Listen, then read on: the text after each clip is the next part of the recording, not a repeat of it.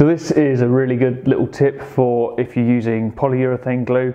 The downside of polyurethane glue is the amount of glue squeeze you get from it when you've assembled the joint, clamped it, and then it continues to puff glue out of all the joint before it goes off.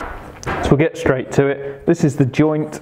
I've got a little beveled scribe over the bevel on the rails. They just slot together, so it's a blind tenon in sort of a very standard cupboard door sort of joint, and I've set the bottom of this joint depth using the router bit that I discovered worked really well for setting the bottom of the haunch depth. So if you've not checked that video out, go and have a look at that one, because that's another game-changing little tip for this type of joint. So what I tend to do with polyurethane glue is I don't glue every part of both sides of the joint. So I'll take my PU glue, and in the mortise I'll do a thin bead each side. Then on the rails I'll just put a bead the same on the flat of the tenons. So then I use a spatula to spread the glue.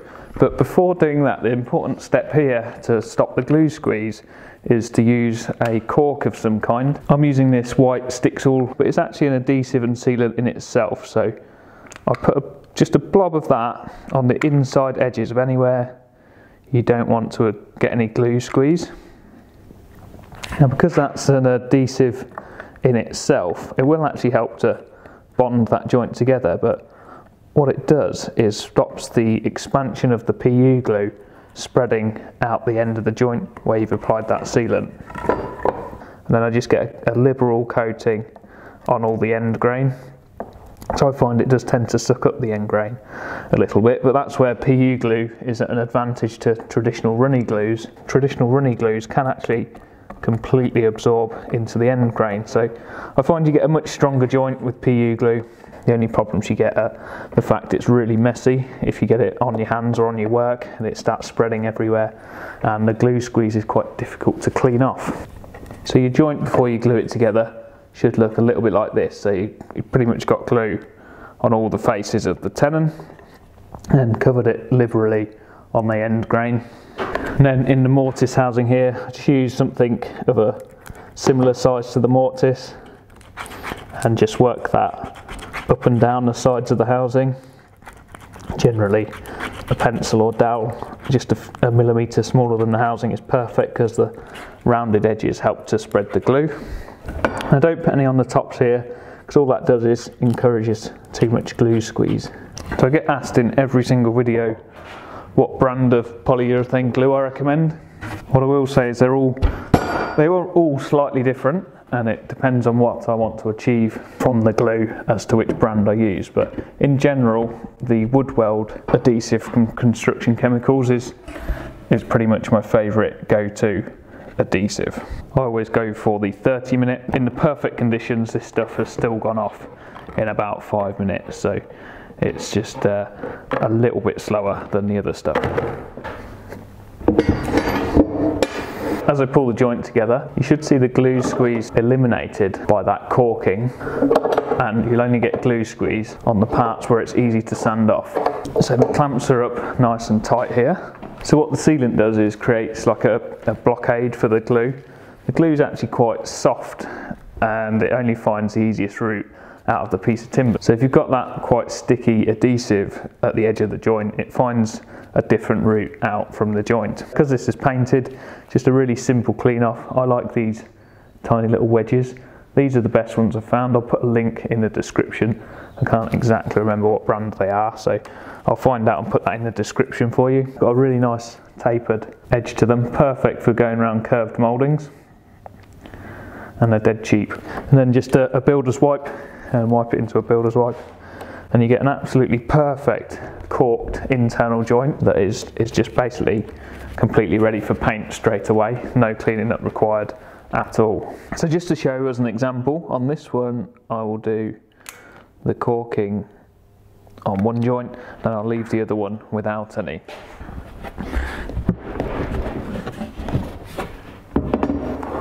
So if we watch this joint as it goes together, we'll see the glue squeeze is eliminated by that corking we've put in the corner.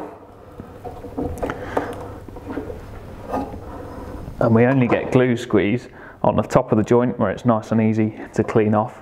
I can pretty much now just paint straight onto that internal corner and I'll get a really nice finish. Whereas the other joints with the PU glue, we've only got a very modest amount of glue squeeze there. It's still a pain, so you can't really clean that off when it's wet because it leaves a residue. Whichever method you're using, you're going to be doing some form of cleanup anyway. So I just prefer the fact that this has stopped the glue from squeezing out, and the glue is the problem part, especially with PU glue. No matter how much you clean and wipe it off, it always expands a little bit more and leaves a residue. And if I zoom the camera back in on that joint, that I can just spray now with a couple of coats of paint, denib, and I've got my finished cabinet. Whereas the likes of this joint here, I've got to really carefully trim that glue off now. Once it's dried, so I've got to wait, take it off the bench while I glue the others up, then put it back on to clean that piece of glue, at which point you've used a lot of time and also run the risk of, if you're caulking joints afterwards, that it's quite a weak thing to do. You're only putting a bit of stuff on the surface, whereas if it's actually within the joint itself, you've got a nice strong bond for the filler or caulk that you used.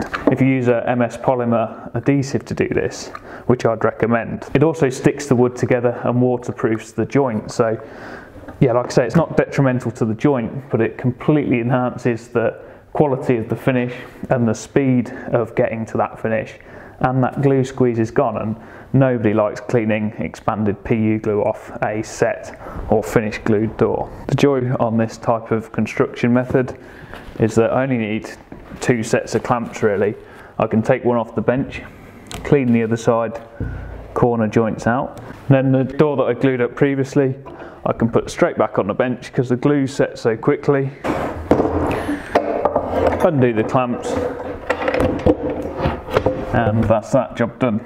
So I hope you found this one useful. I'm going to carry on gluing, but this technique is literally useful for anything you're gluing up, whether it's stud work that's being painted, door frames, windows, casement. If you've got that internal corner that you don't want glue squeeze on, put some MS polymer adhesive on it, clamp the joint together. That'll prevent the PU glue from squeezing in that direction, and also provides a perfect sealant to then clean off and get a perfectly caulked internal corner that you can then paint over. So really helped me and improved the quality of my joinery and sped up the process as well. So hopefully you'll like this tip, and I'll get a thumbs up.